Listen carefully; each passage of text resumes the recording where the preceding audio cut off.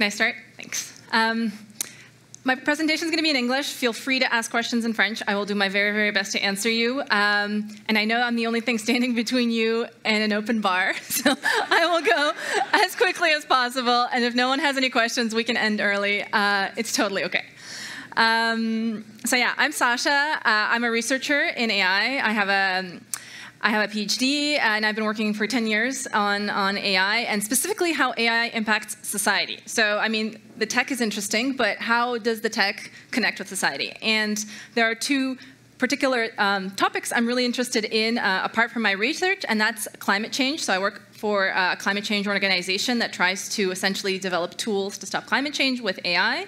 And I also am on the board of Women in Machine Learning. So women are less than 11% of AI researchers. So essentially, WIML is an organization that tries to highlight essentially the research and practice of women in our field. So to start with, I picked some nice headlines about ChatGPT, Bard, passed the doctor's exam. It cost Google something like $100 million because it made a mistake in the demo a couple of months ago, I think. And so, you know, we hear about this all the time. But I really want to show you that these are real tools. I want to take you back in time a little bit and show you where they came from and show you ways to use them in a way that's ethically minded. Let's say that. So this is the winding road of AI. It goes back farther than you would think. So actually, 1956 is the official foundation of the term artificial intelligence by a bunch of guys in the United States. They came together and they said, we're going to solve artificial intelligence. We're going to make machines that think. In 1974, they realized that it was harder than they thought, and this is the first AI winter. So essentially, for almost 20 years, they got a lot of money, they got a lot of attention, a lot of press, and then in 74, they realized that it didn't really get anywhere. Especially the U.S. military put a lot of money into it, didn't go anywhere. So for 6 years, there was almost nothing that happened. In 1980, we had a new era. It's called expert systems. So essentially, it's rules. If blah, blah, blah, then blah, blah, blah. Long, long lists of rules. And this worked for a little while. But then we had a second AI winter in 1987 when we realized that you can't write rules for everything, right? You can't write rules for life in general. And so we had a second little period where people were like, AI is never going to get solved. Since 93, things picked up again. We have the rebirth of AI, Deep Blue, IBM Watson, right? Those were like big things in the 90s and early 2000s. And then since 2011, we have the era of deep learning. So I did my postdoc with Yoshua Bengio. He's one of the founders of the field. And so for the last, 12 years, it's worked. And it worked well, right? But since the last couple of years, we have something called generative AI. And this is what I'm really going to focus on because it's a little bit different than all the things that came before. And I want to explain to you why. So before, AI models, you gave it data, right? You gave it, for example, this is like the first AI data set that was really popular for a really long time in the 90s. So you had images of handwritten digits, so handwritten numbers, and what numbers. So this is an image of a 0, this is an image of a 5, and for like something like 10 years, everyone tried to solve this, like get a system that could read digits that were written by hand and translate it into digits that were typed out. And actually, these were the first commercial applications of AI used for the post, for recognizing addresses. And so this worked. Then we had something called ImageNet, which was the biggest AI data set with 14 million images, and labels. So this is a tiger, this is a car, and AI systems are trained to predict the label, predict the category, right? So they are trained on a lot of images, they're given new images, and they have to predict the right label. And so this is what happened. This is called supervised learning, if you wanna be impressive. What do AI models now look like? So we've got something like BERT, which is a model that produces text. It was kind of the first large language model. So you input a string, my name is Sasha and I am and it's going to predict the next word. So in this case, it predicts that I'm a vampire. based on I don't know what. But essentially, this is based on the text that it's seen. So maybe there's, I don't know, a lot of sci-fi stories or something with vampires named Sasha. I don't know. I can't know. I can't ask the model, why do you think that Sashas are vampires, right? And depending on the way, you know, if I can say, hi, my name is Miss Sasha or Mrs. Sasha, that can actually change the prediction. But you can never know exactly how it made the decision. And we also have GPT-4. You can give it an image of what you have in your fridge, and it's going to actually propose recipes to you. Based on an image, it will generate text, right? So now we have a completely different way of seeing the world, different AI. This is called generative modeling. Why generative? Because it's creating, right? It's generating new things. Before you had just, you had 10 categories, 0 to 10, and that was 0 to 9, and that was the only things that the model could predict. Now the model can predict essentially almost anything, and so that's where things get interesting. So, for example, you can use some version of a generative model to generate radiology reports. So a doctor can run a scan, and then the AI will automatically write a report. Right? That's impressive, but what happens when things go wrong? Because I can't ask the model, why did you say what you said? Why do you think this patient has cancer? It can't reply to me. And that can be really problematic because especially when things are critical, when people's lives or health are on the line, you need to be able to ask questions. So I want to tell you about how these models are trained. In order for you to understand that they're not magic, they're technology. And sometimes the line can be blurred, but it's really important to understand how they work. So, things that you can see in generative AI models are things like answering your questions, doing your homework, generating cool images of cats or whoever you want. But there's actually a lot going on underneath the water that we don't really see. So things like copyright infringement, things like using a lot of energy to be training these models, exploiting underpaid workers in order to train them. And so it's important to see the whole iceberg, not just what's on top of the water, but also everything that's under the water. And so let's go back to our generative AI models. What's the recipe? Say I wanted to cook me a generative AI model. What do I do? Well, I start with data. Data is really number one. You can't go anywhere without data. So I need as much data as possible, probably from the internet. So typically you scrape almost all of the internet. There's actually, they're called dumps. So essentially it's all the websites in all the world that are put into a website where you can download them. So terabytes of data. Sometimes you can do filtering, but filtering costs money, and it's actually time-consuming because you need to figure out whether each page you want to keep or not. So a lot of people actually don't even filter. Then you do what's called pre-training. So in this case, you train a model in order to predict the next word, like Bert did, right? Sasha is a vampire. So essentially what you do is you put a part of a sentence and you say, what's the next word? And if the model gets it right, you say, OK, good job, model, +1. And if it gets it wrong, you say -1. Essentially, the model gets trained, but billions and billions and billions of times, like this. So the cat in the... And so when you're finished this steps, you have a model that can predict text, right? But it's not ChatGPT. It's not something that you can actually interact with. It's just going to fill in the blanks. And so what's the crucial last step in these generative AI models? They're set up to interact with humans. So once a model has been pre-trained, it's set up like a chatbot, except in this case, humans have to ask it questions and then correct its answers. Essentially, you ask it, give me a chocolate chip cookie recipe, and it will say something completely random, and then you'll fix it all up, and then you'll put it back into the model, and the model will train on it again, and then you keep doing this for thousands and thousands of hours. Like, really, it's months of work. This is called reinforcement learning from human feedback, and this is kind of the crucial new whipped cream ingredient in generative AI models. So before, it was like whoever has the most data is winning, so Google was winning and Facebook was winning because they had all of our data. But now, it's really who can set up the models to be exposed to the most people to talk to them. And this is how these models have gotten so good almost overnight, right? All of a sudden, ChatGPT came and we were like, whoa. But to look at the data, it's actually pretty interesting because the Common Crawl, this is really everything from the internet. And you can imagine there's a lot of stuff on the internet that you don't want your model to be trained on, right? But every couple of months, the Common Crawl provides a dump of data. And so you can extract the text. Say I want to do a language model, I can just take the text.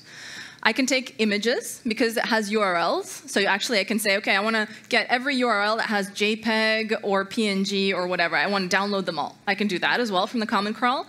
I can do pairs of images. So what's used for example, Dall-E or Stable Diffusion, they're pairs of images and the descriptive text. So for people, for example, who are vision impaired, they have screen readers. And in order to help the screen readers interpret images, you have alt text. It's called alternative text. And so you have pairs of images and text, and those are used to train these AI models. And so essentially, I can do whatever I want with this data and use whatever part is interesting to me. But there's a bunch of questions, right? And what's really interesting is true that, like ChatGPT said, we're still figuring out the wild, wild west of AI. But for example, what if I put up a website with, a book or some text of mine, and I don't want the AI model to be trained on this data? What if I have copyright Sasha Luccioni at the bottom of the page, and then that gets ignored when the model is training? Who can I complain to, right? Also, how do I figure out if there's unacceptable content, if there's hate speech, if there's pornography, if there's stuff that I essentially don't want the model to reproduce? How do I figure that out? These training corpora are so big that even to download them, you need a specialized computer. Also, how about consent, right? What if I find an image of me in this data set and I want to say, take it out. I don't want my image to be in this training data set. Who can I ask, right? How can I complain? And actually for artists and designers whose life's work has been hoovered up by these algorithms, and then, if you're an artist, you can actually say, a cat in the style of this artist, and it will make that cat, right? There's the question of, well, maybe the artist didn't want that to happen, right? So how do we enforce consent? And so most web scrapes data sets just ignore this. They say, well, this is a new field. We don't really know. We don't really know what the problems are. And so we're starting to see lawsuits. We're starting to see really artists, for example, are suing the creators of some of these models, saying, I don't want my art, I don't want my life's work to be used in this model. So but we still don't have the mechanisms to enforce this. We can't. It's really hard to even prove that my data was used in the model unless the creators of the model will tell me. They'll tell me, oh yeah, this is a list of all the images we use to train our model, but they don't do that. They tend not to do that. So this is a really hard question. And also, these models are really, really getting big. So this is a plot from the last, 4 years? These are billions of parameters. So we went from 100 million to essentially hundreds of billions of parameters. These models are getting bigger and bigger and bigger, which requires more data. So we have this kind of like endless loop of more data, more model, more data, right? More training. So this means very powerful hardware. This means thousands of GPUs. So for example, a model that was trained, Bloom, in 2022 used 1 million GPU hours, 1 million hours of training. And also it needs a lot of effort from humans, tuning, experimentation. So essentially, it's getting kind of out of hand. More parameters, more problems. Something that I particularly work on is understanding the environmental impact of these models. Because imagine that you have 1 million hours of GPUs that use electricity that was generated using coal, right? Coal is being burned, is producing CO2. And you also have, for example, the GPUs themselves. When you make information technology tools, if you make computers, if you make smartphones, they take raw metal, they take water, they take energy as well. And so this is all really adding up, especially that now, before I could train, when I started in AI, I could train a model on my laptop. I had one GPU that was kind of bad, kind of slow, but I can still train a model. Now you need a supercomputer with 1 million GPU hours in order to train one of these models. And so, of course, this really adds up in terms of environmental impacts. And so, for example, a couple of the recent models, they emit up to 500 tons of CO2. So to give you an idea, 1 ton is about one flight from, say, Quebec City to London. So one there and back over the ocean is roughly 1 ton of CO2. This is 500 flights just to train a language model. I guess the question is, where do we draw the line?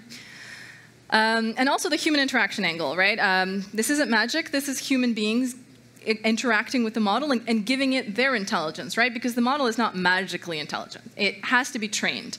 And so these thousands of hours are actually human labor, right, that never gets recognized. So there was a recent expose by Time magazine that says that most of the workers that were training ChatGPT were based out of poor countries, usually. So these workers were in Kenya. They were getting less than $2 an hour, and they were working 14 to 16 hours a day.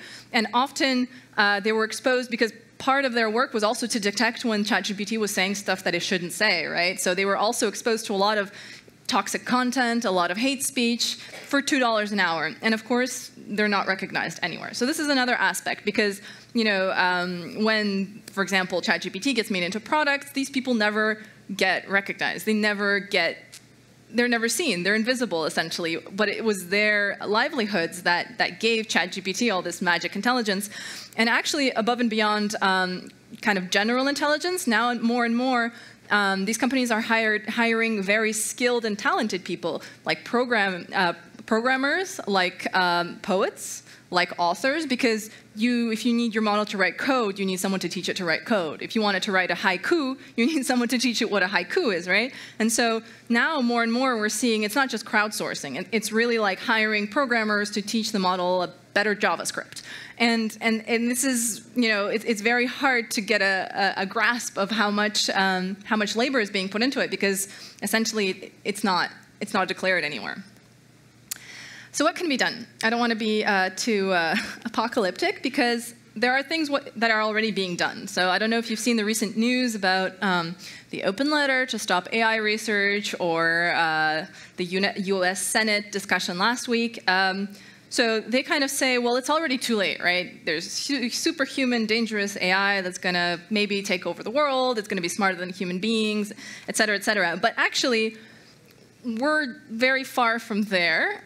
And also, there are a lot of people doing research that's actively trying to make sure we don't get there. Because it's not like, the train is on the tracks and it's going to roll towards the cliff. It's really kind of like we're creating the tracks as the train is rolling. And so depending on which direction we want the tracks to go, we still have control over this. And so, for example, when I finished my PhD, I had a lot of offers from Google and Facebook and whatnot. And I chose Hugging Face, which is actually a startup. And their mission is to democratize good machine learning. So machine learning is essentially artificial intelligence. And so all of the work we do is to help people do better AI, essentially. So it's not necessarily us who are training these models, but we're making tools for people to train more ethical, more responsible models. We're helping developers use the models in a way that's, kind of respectful of humans and society and things like that. And so I'll talk about some of the work we're doing and some of the work that the broader community is doing in order to make sure that the train tracks go in the right direction. So for example, to start with data. I talked about consent. It's actually really important. Maybe sometimes we talk about consent in a very specific use case, but consent is really important in society in general, right? You don't want people doing things to you that you didn't consent to. And so data and consent is really becoming a big aspect. So for example, we've created some tools for exploring big data sets. So for example, this is a data set that was used to train text-to-image models. So these are images with captions, right? So we were looking in these images, and we found a lot of medical data. So we found images of people before and after surgeries. We found also radiology and things like that. So there was actually so much sensitive, identifiable. There are names of people, names of clinics, names of conditions. And so, someone could find an image of you and find out that you have a condition, I don't know, like AIDS, that you didn't want people to know about, right? And so, for example, we're working with a company called Spawning in order to create essentially ways for people to indicate that they don't want their data to be in this data set.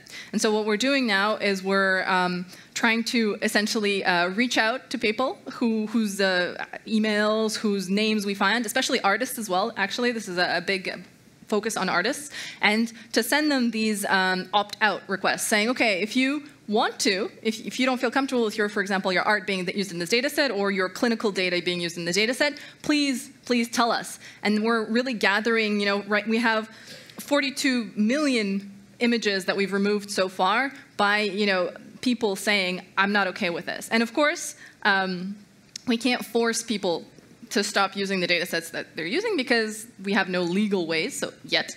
But we can say, this is the ethical version of this data set. This is like the official, stamp of approval, use this data set. And this one, we found some concerns. And so that's what we've been doing. We've been adding these kind of disclaimers and trying to nudge people in the right direction of using more consensual data. Another thing we're doing is actually, so imagine that some of these data sets are billions and billions of data points. And so how do you understand a data set when it's so big? People say now it's too big to document. That's what people call it nowadays, because essentially it's like you take the whole of the internet and you stuff it into your AI model, and then you don't have to worry about anything because it's just too big. But we're creating tools for people to understand their data better. So for example, we have a tool called data measurements that allows you to plug in a data set, and it's going to essentially, if it's big, it's going to take a little bit of time, but it's going to go through the whole data set and find you duplicates, find you low-quality content, find you all sorts of things that, after that you can decide to remove them or not, but it's just going to tell you, there's a bunch of duplicates. Do you really want, 50 times the same thing? And then you can say no and remove it, and essentially understanding your data better. We also have tools that help you understand the metadata, so essentially the data about the data. So for example, what are the sources? For this data set, it's actually a medical data set, so what's the population who gave up their data? So for example, how many adults are there? How many children are there? Where are they coming from? Things like that.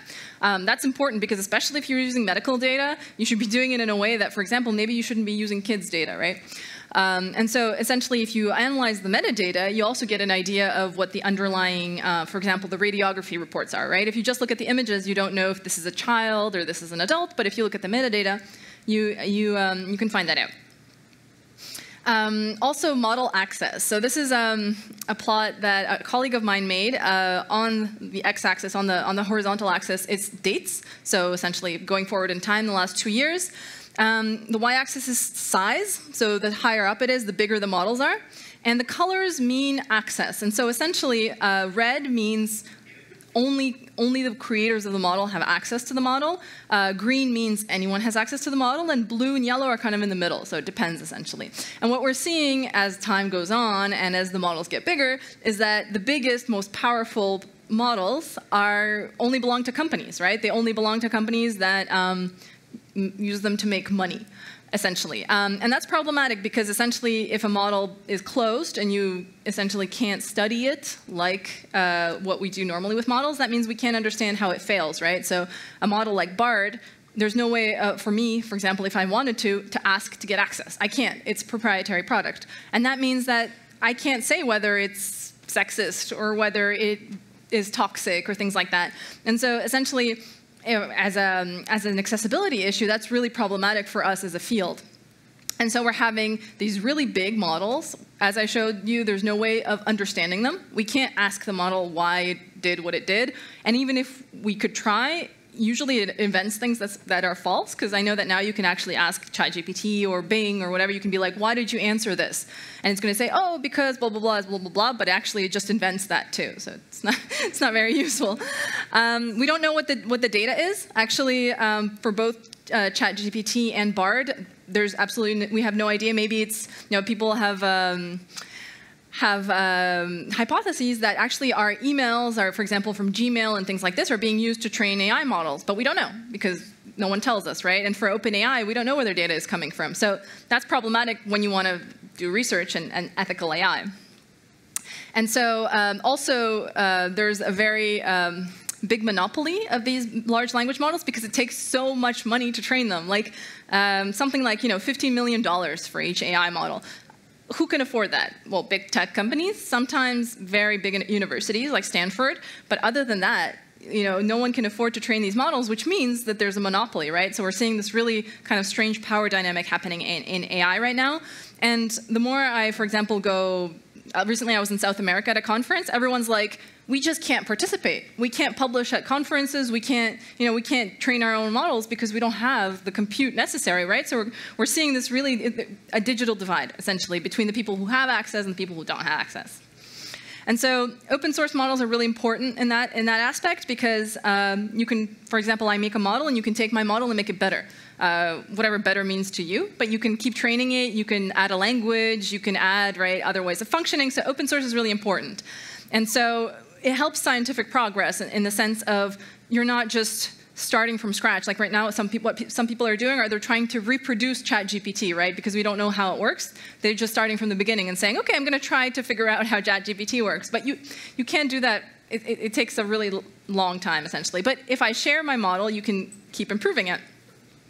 And so, for example, we're seeing now that ChatGPT and BARD are still the best models, for sure. But we're starting to see open source models catching up. So, and the thing is that when, for example, Llama came out, which is the Facebook model that they open sourced, people used it to make a new one, which is called Alpaca. And then people took Alpaca and then made another one that's called Vicuna. It was a mammal thing. They kept on giving it mammal names. Anyway, but now, we're coming closer and closer to proprietary models because of open source. And it's not one single lab doing all this. It's, some lab out of, I don't remember where it was. It was a university lab that took Llama and then made it better. And then someone else took their model and made it better. And this is how progress happens. And that way we can keep building upon it. And we're not dependent, right? We're not dependent on ChatGPT. We're not dependent on BART. And so it's really important to keep creating these models. A model that I was involved in actually last year, it's called Bloom. And it was a completely international endeavor. We had 1,000, something like 300 researchers from around the world who volunteered their time in order to make this model together. And we got compute from a public source, and we had 3 million GPU hours that were given to us for free. And we built this Bloom model, which was multilingual. We had like 60 languages. It was as big as everyone else's. But this was really a first, and maybe it wasn't as good as ChatGPT, but we made a point that this was possible. Something else that's really important, if you code, documentation is really important, doing readmes and things like that. Until a couple of years ago, AI models didn't have readmes. So you're just supposed to figure it out.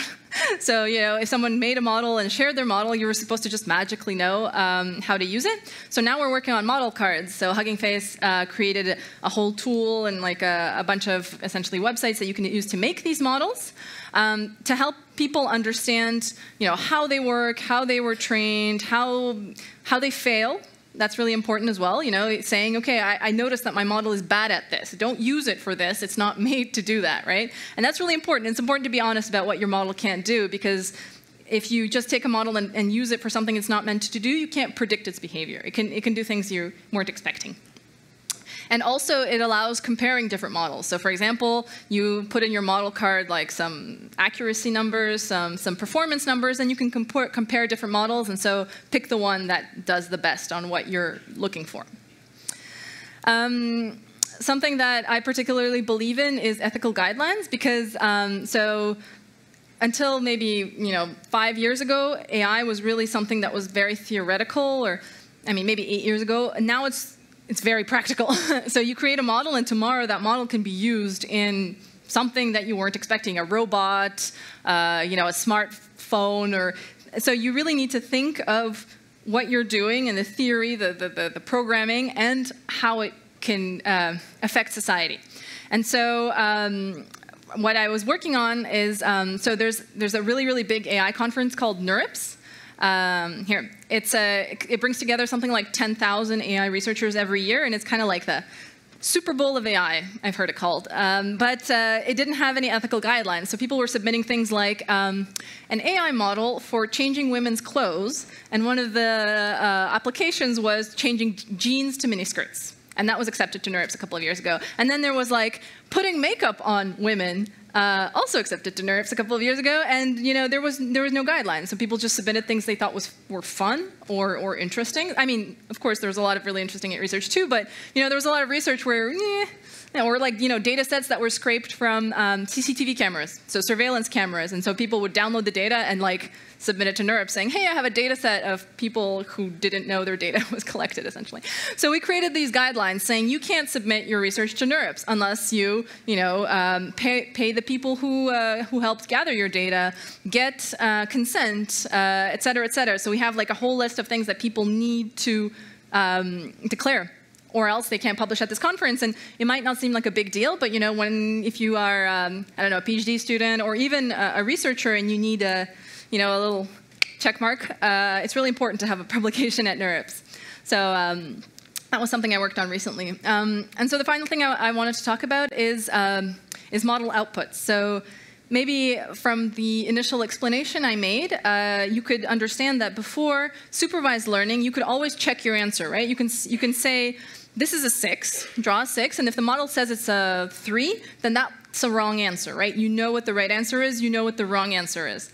In generative AI, there are no right answers, but machine errors can impact human lives. So there was a couple of scandals, quote unquote, recently. So for example, there was an AI model that was deployed in order to predict criminal sentencing in the United States. So for example, whether someone is low risk or high risk and how much time they should spend in prison.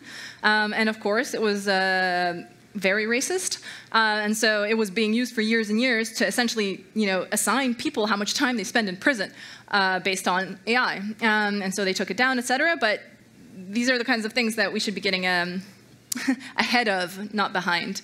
And this is a more recent example from ChatGPT. Write a function to check if someone would be a good scientist. And if race is white and if gender is male, then they're a good scientist. And this is probably been fixed. But these things keep coming up. And how do we really evaluate this?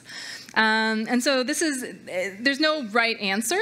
There's no evaluation data set. There's no ImageNet. There's no digits written and labeled. There's not really anything we can use.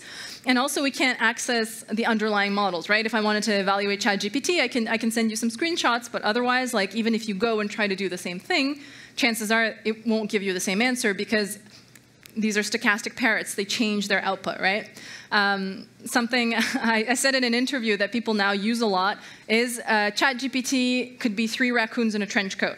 It was just like an offhanded thing that I said, and I didn't think they would quote it, but Bloomberg quoted it, and then someone else quoted it, and then now people are like, oh yeah, you called ChatGPT a raccoon, you're that person. I was like, yeah, that was me. I called ChatGPT a raccoon. But anyways, I mean, you don't know what's under the hood. It could be 1 model, it could be 10 models, it could be, you don't know. You don't know what are the components of ChatGPT, and that means it's hard to evaluate it. A project I worked on recently was evaluating text-to-image models, which are particularly tricky because you have the text and you have the image, and so it's like, how do you evaluate them separately, together? But essentially what we did was we made some tools in order to compare 2 models. So you say, I want a portrait of a CEO, and you can compare different models. And so on your left, you can see Stable Diffusion, which is an open source model, and on your right, you see Dall-E 2. And I mean, they're all arguably very undiverse, but it's interesting, no matter what adjective, what description you put, Dall-E will always output white men as CEOs. It's quite surprising. Whereas for Stable Diffusion, if you say, for example, I don't know, from France, you can get a bit of diversity. You can kind of give some adjectives. You can say a CEO of a pharmaceutical company, and then it's going to give you, not only white men, but Dall-E 2 is always white men. And so what really happens when these there's actually a couple of other tools we made. So for example, average faces, the one on the top, it's for a given profession, what is the average? Like if you compare all of the images, can you get like a ghost representation? So for example, for janitor, Dall-E still makes white men, but Stable Diffusion actually makes more men of color, which is something. Also, we found a lot of cultural stereotypes. So for example, if you do Native American, it will show you people in headgear. If you say Asian, it will often show you waitresses or people doing hair or nails. Like, it's got these very, very clear cultural biases that it's really hard to find if you're not asking a lot of questions to the model. So we created a couple of these tools. We called them Bias Explorer. And so essentially you could do, and you can keep exploring. You can keep figuring out what are the different parameters of bias. And actually what's interesting for Native Americans is that no matter what you put, Native American, going for a walk, Native American at work, Native American wherever, it will always make people in headdresses. And obviously, Native Americans don't always wear headdresses, right? And so it's interesting to see these things visually because it's hard to explain them, it's hard to analyze them, but when you look at them, you can start to get some observations, essentially. And so we created this website where you can kind of explore different professions, and you can really, that's the thing, you can't say that these are real people because they're not real people, right? But you can start making kind of high-level analyses like the CEOs. All the CEOs are white men in glasses. Maybe that's something special, right? And so we created a website where people can kind of play around with different models, and we're still adding models. Because, for example, now there's a lot of people making anime models, so something you can input, I don't know, whatever, Sasha, and it will make Sasha as a Disney princess or whatever, but what we've noticed is that they're very biased in terms of like gender. So men can be like, kind of neutral, but women will always be half undressed or, very caricatural, very anime style. And so we're trying to make also like tools like this, but for even not very realistic images as well, just so people see what they output. And why does this matter? So maybe you can think, okay, well, these are just, they just make pretty pictures, right? But first of all, Getty Images, which is like a stock image website where you can go and look for images on their website, they've already started using generative AI images because, for example, if you're looking for, I don't know, a purple dog in a green suit with a yellow balloon, maybe no one actually took an image like that in the whole of humanity, and so they propose for you to generate images using Dall-E 2, which is the white men in suits model. And so that can be problematic, right? If you're looking for images of CEOs from your website, and no matter what you do, you cannot get it to output anything but white men in glasses. Maybe that's problematic for your website because you want more diversity in the CEOs that you show, for example. And also, we found some people using Dall-E for forensic sketching. So, for example, it's a tool to help find criminals, essentially. And like usually it's manual or actual artists drawing it, but sometimes you can select the hairstyle, you can select glasses, you can select a mustache, et cetera, et cetera. In this case, you do a description textually, so you say a man, blah blah blah, and it will generate an image. And you can also just do a description, kind of a general description, and we found that if you put gang member, it's always going to be black people. If you put criminal, it's only going to be Latino and black people. So essentially, for example, if you start using these tools in criminal settings, kind of like the prediction of prison sentences, you're going to start, because people get influenced. Because you can be like, it could be a dark night, and if you see an image, you can be like, oh yeah, that kind of looks like that guy, but maybe not at all. And so, if these models get used in kind of really high-risk settings like the medical setting and like the criminal setting, this can have really real effects on real people, right? So this is not just research for research's sake. As a closing note, and I want to have time for questions if you want, I hope that people realize that AI is complex, but also that AI belongs to everyone. So it's not just Google and OpenAI, but there's a lot of people doing a lot of things. And it's actually important to keep that diversity. It's important not to rely on ChatGPT for everything, because ChatGPT is one model with one data set, with one company behind it. But even if you want to diversify the types of AI models you use, that's already something, because the more we use it, the more power it gets, the more, it's kind of a self-fulfilling prophecy. If you're saying that it's an oracle and it's always right, and you keep using it and it keeps on being right, and after that we only have one representation of the world, but the world is not one thing, right? Especially since we know that these models have biases. And so essentially if we rely on them too much, these biases become a reality, right? And all of our websites will have images of white male CEOs in glasses, and all of the sketches of criminals are going to be black people, but that's not what we want, right? And so I'm hoping that you can reflect a little bit on our reliance on these tools and how you can be a little bit more critical of them, and also kind of think about all the underwater stuff, right, that I showed you on that slide, that there's a lot of things that go in there that you don't see. And so, ChatGPT is cool and writes really cool stuff, but it's based on human labor, it's based on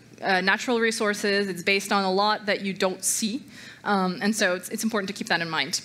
And so I hope you enjoyed my talk. And yeah, if you have any questions, please.